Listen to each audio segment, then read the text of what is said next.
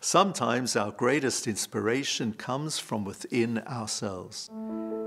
In Parshat Vayeishev, the Torah describes how Yaakov favored his son Yosef. And a reason is given, Ki ben zekunim hu lo, and that's because he was a child of his old age.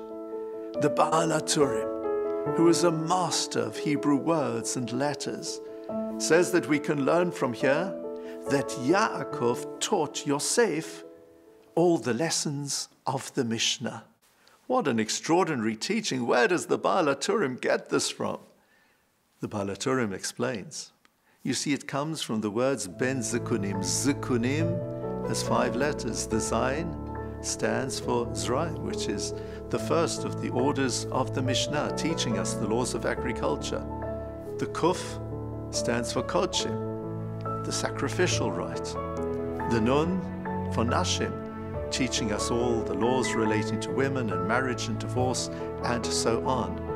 The Yud stands for the word Yeshua, saving, relating to the way in which we need to save ourselves from the threat of being damaged, as is described in Seder Nezikin. And then finally the Mem standing for Mo'ed, which deals with all our festivals. Now there's a huge question we have to ask on this Baal HaTurim. Even a little child from the Seder experience knows about Shisha Sidrei Mishnah. There are 6 orders of the Mishnah, and the Baal HaTurim only refers to 5 of them here. The Admor, Reb Itcher Meir of Gur, explains beautifully. He says that only 5 of the orders are mentioned because they relate to passing down information, instructing. When a parent instructs a child about something, it's a cerebral activity. And that's how Yosef was able to learn from Yaakov about agricultural law, about the festivals, and so on.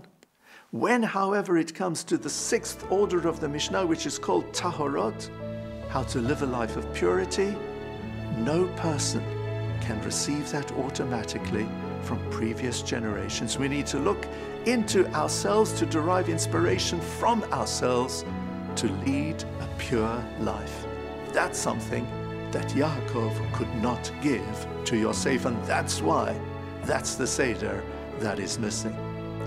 Over many years, I have noticed how there have been people I've come across who come from the finest, most outstanding homes, and yet that is not reflected in their way of life. And on the other hand, I've seen so many extraordinary people who come from backgrounds which they'd probably wish to forget about. And yet, from within themselves, they have reached exceptional levels of human conduct, and they are an extraordinary inspiration for so many others.